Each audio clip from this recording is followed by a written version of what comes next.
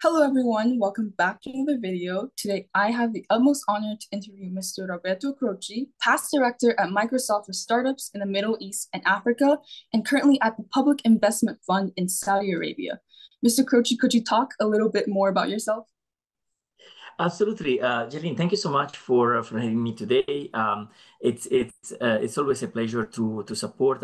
Listen, about myself. Yes, you mentioned a few of the roles I've taken recently. I've been in the region in the Middle East and Africa for quite a long time, across different companies. I've been a long time with Google, and I moved with Google. I moved to Dubai some time ago to develop.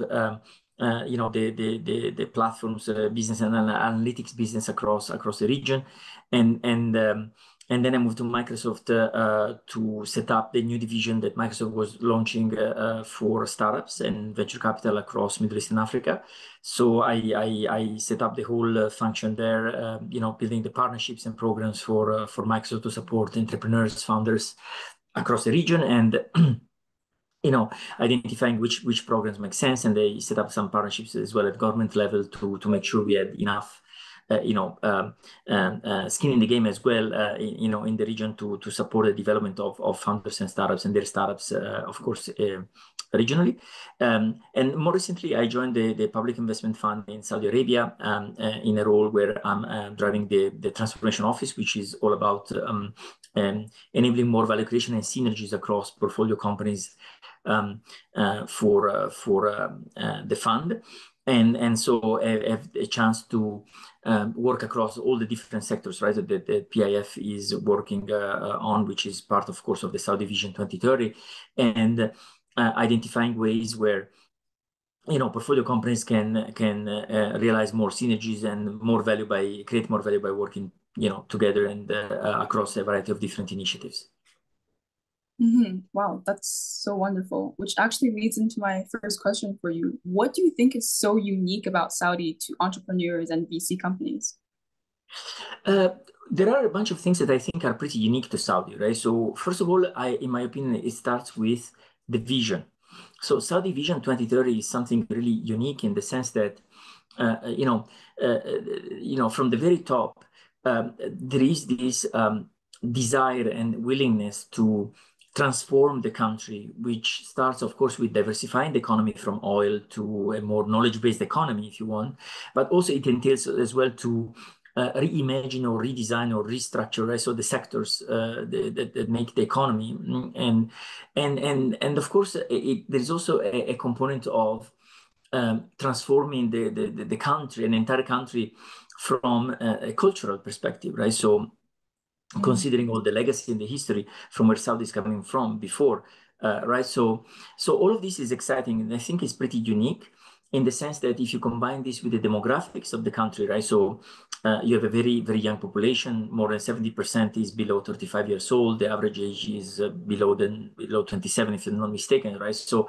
there is a huge potential, and probably it's all what's going on, and the number of developments and things that are happening in Saudi right now, all at the same time, is unprecedented in a way where, they provide a lot of opportunities for people to be more entrepreneurial, right? Because whenever you have moving parts and frictions and an entire economy in this case that is shifting across all the sectors, there are many opportunities for not just for disruption, but there are many opportunities for development for young people to step in and be more entrepreneurial in the way they look at work and the future of work and the future of their own country. Definitely. And I was actually looking at your LinkedIn page a while back, and I saw that you are going to be attending the Future Innovation Summit in the UAE. What are you hoping to achieve at that?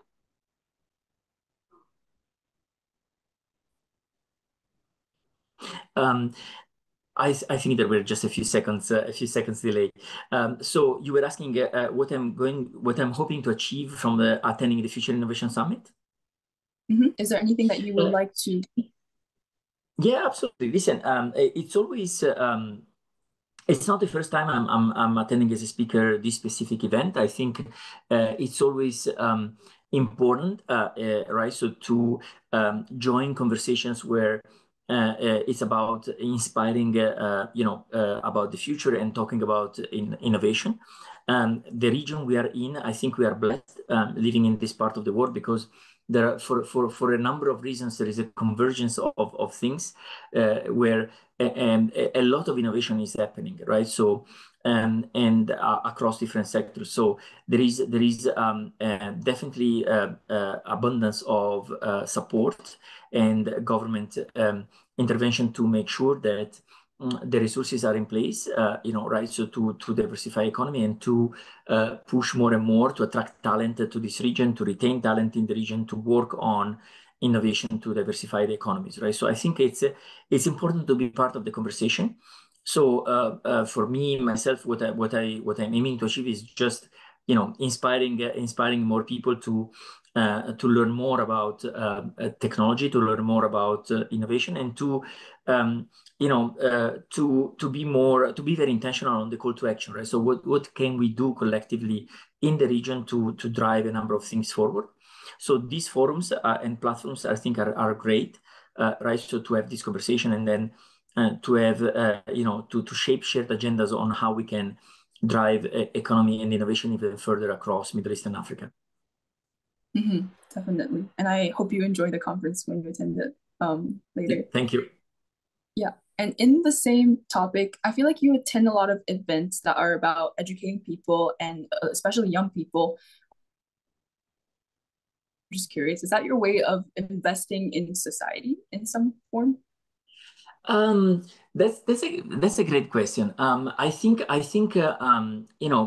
youth in general comes with this concept of hope, right? So and at some point, for me, is a way also of giving back, right? So I've been like many others, I mean, exposed to a number of situations, experiences where it's not just for myself.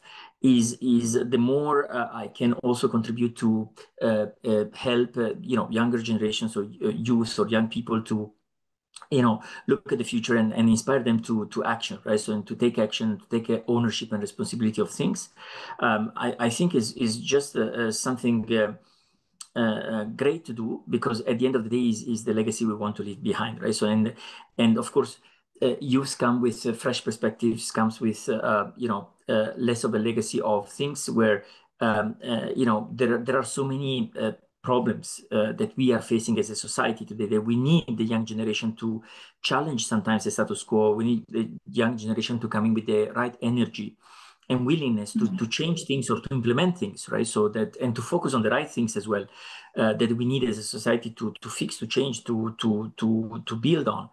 Right, so for me, is personally is a way of giving back, experience I might have got, without pretending, of course, to always have the right answers, right? So, but also, inspiring these people, I think there is a component of satisfaction, because you see, that there is hope, and there are young resources, young people that are willing to take on challenges and face problems and find solutions for those, right? So I think young people, what they need is, one is the opportunity, of course, to face that, but also they need sort of an inspiration and guidance on learning from people that have been maybe in those journeys early on, how they can step in and take leadership and take ownership of making things happen, right? So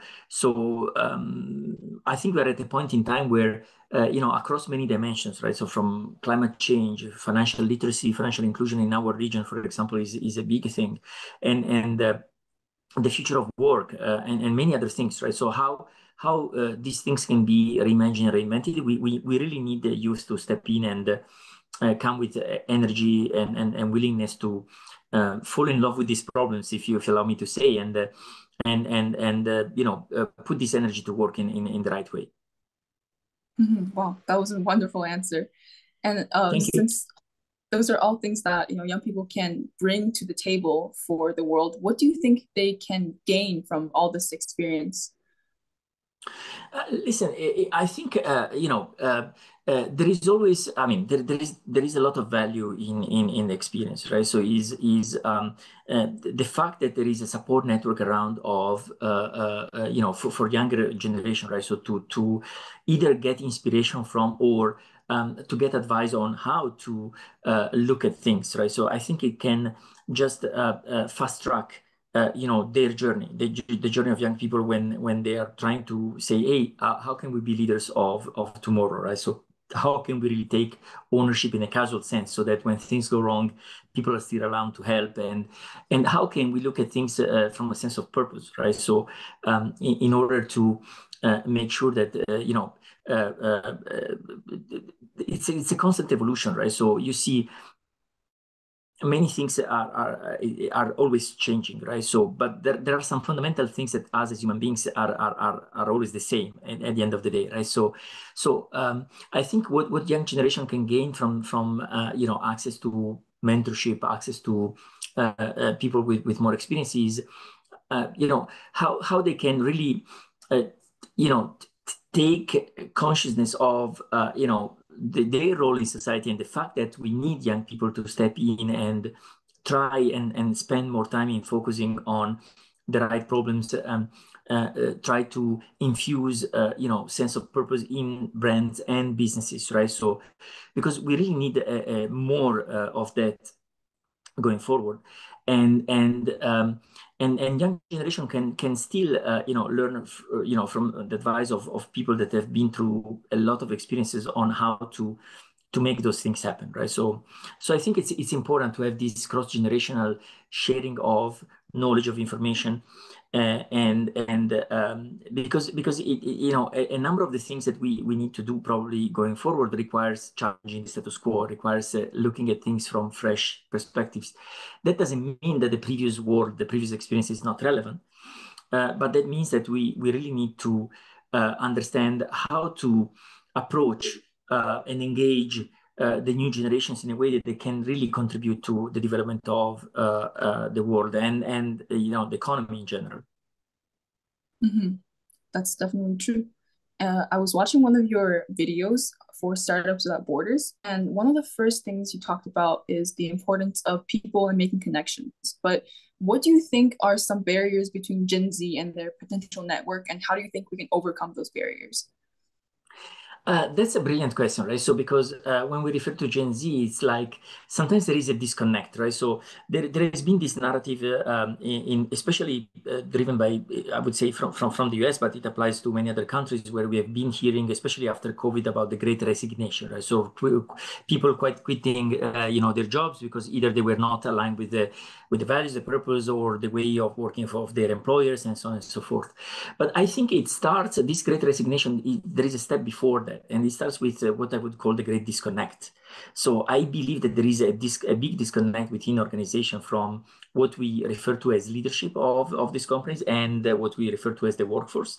And there is a great disconnect because sometimes you see people are not following because either they're not inspired or they are not treated or considered as at the same level as human beings, right? So at the end of the day, as you mentioned, what I referred to probably in that speech was or conversation was, it starts from the fact that there should be a human dimension to work that sometimes is even forgotten, right? So or it's not really taken into consideration from many companies, right? So, but we are human beings, and we need to bring our own self to work, right? So there should be the job of leadership should be that of building an inclusive environment where people can really thrive.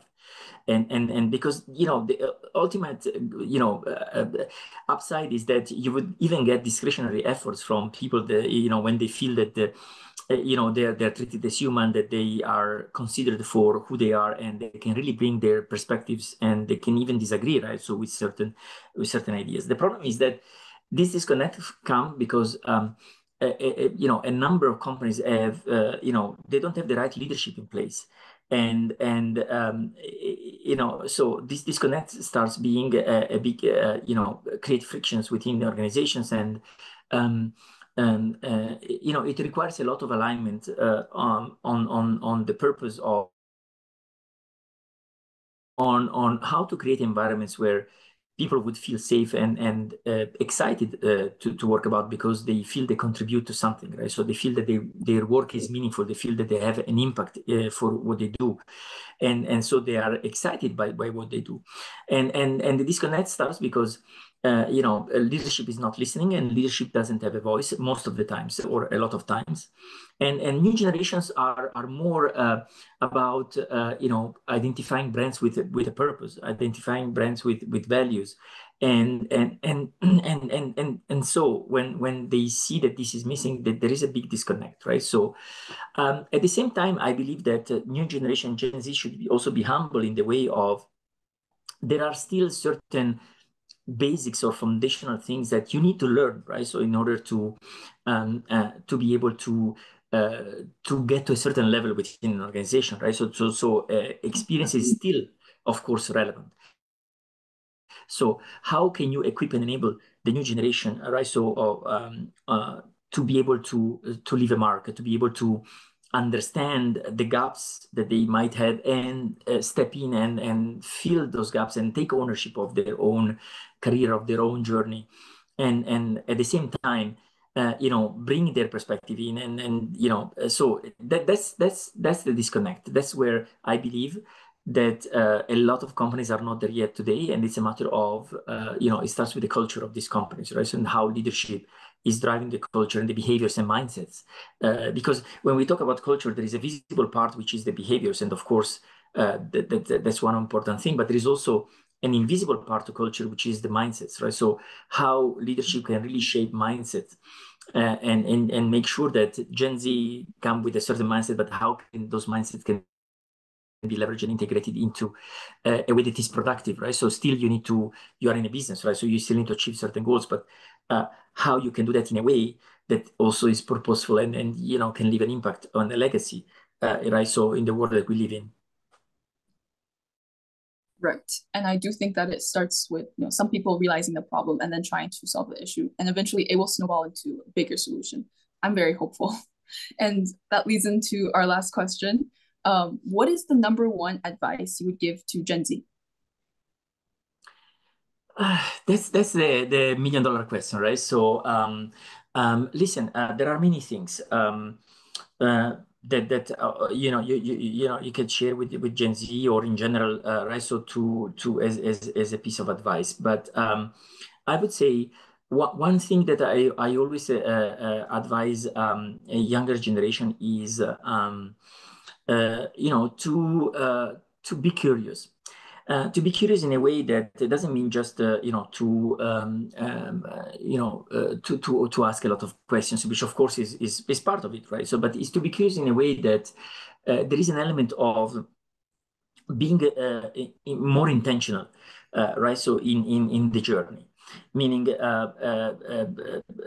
not waiting that someone will open that door for you, but taking ownership and accountability to go and open that door for you. And sometimes mindset could be of just being curious, right? So because chances are nobody will open it for you, right? And you will find it open. You need to find a way to open that door, and the mindset of always keep learning, right? So that humbleness of saying I don't know it all, but I want to learn it all, right? So that almost hungry, being hungry for that, right? So I think is one of the elements, one of the advice that I would definitely give to Gen Z.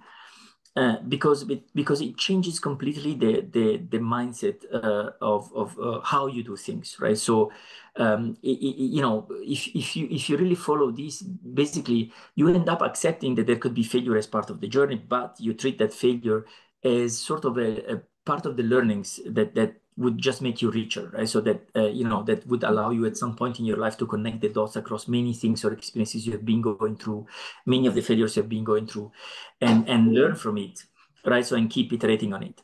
It's a continuous journey, right? So I think that's important to realize the sooner rather than the later, and it shifted also the approaches of how Gen Z could approach work, right? So in terms of being hungry and humble, and also people smart at the same time, right? So seeking connections to people where the approach should be building on top of each other rather than just thinking you are the smartest person in the room, and everybody should listen to you, right? So you always have to make that a consequence of, not just the starting point, in my opinion.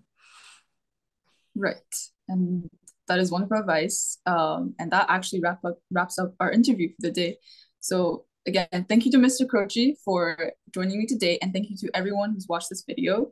I will see you again in the next episode.